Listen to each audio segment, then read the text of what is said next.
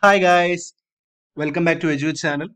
So in this video, we will be mainly dealing with the ovine and caprine coccidiosis. That is the coccidiosis in sheep and goat. So this is a serious problem in the kids and the lambs, and this is actually caused by a single cell protozoa which is multiplying inside the intestine and producing many problems in the goat and sheep industry. So they belong to the kingdom Protozoa, phylum Apicomplexa, and class Conoidacida, order Eucoccidiorida. Family is Eimeridae and the genus is Eimeria. So mainly in birds, the Eimeria arloingi, Eimeria christenseni, Eimeria nina coli kimove. So in sheep, it's Eimeria intricate, Eimeria bacuensis, Eimeria crandalis, Eimeria ovinoidalis, etc. In both sheep and goats, Eimeria gilruthi will be present.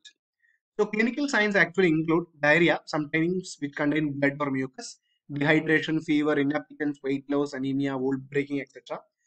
The ileum, cecum, and upper colon are usually mostly affected and may be thickened, edematous, inflamed. Sometimes there will be mucosal hemorrhage. Thick white opaque patches containing large number of Eimeria oocysts may develop in the intestine like small whitish specks. And in the stool or the feces, we will be getting oocyst and also together with the blood. So these are the clinical signs emaciated.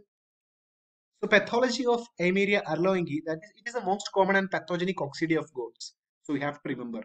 Gametocytes produced by the coccidia cause hyperplasia and pseudoadenomatous metaplasia of the villi in the small intestine, which will lead to formation of polyps and focal hyperplasia of the mucosa.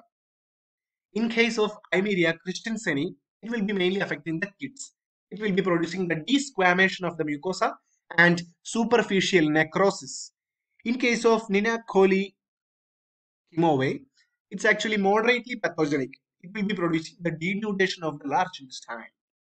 So in case of Gilruthi, which is present mostly in case of goats and sheep, it mainly occurs in the abomasum and rarely in the small intestine. You have to give a point on this, that is occurs in the abomasum.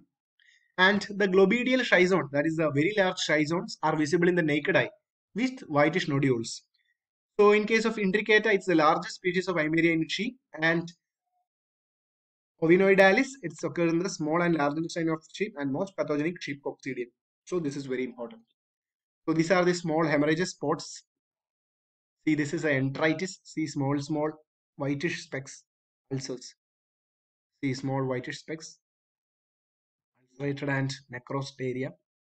So diagnosis will be actually based on the clinical signs and history. That is a tentative diagnosis, and you can also visibly see the in the postmortem lesions or in the fecal examination of the oocyst.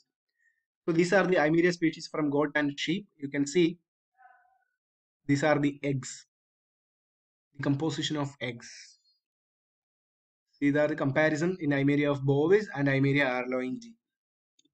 So prevention and control is proper management, proper feeding, waste management, proper hygiene, and also vaccination. Thank you guys.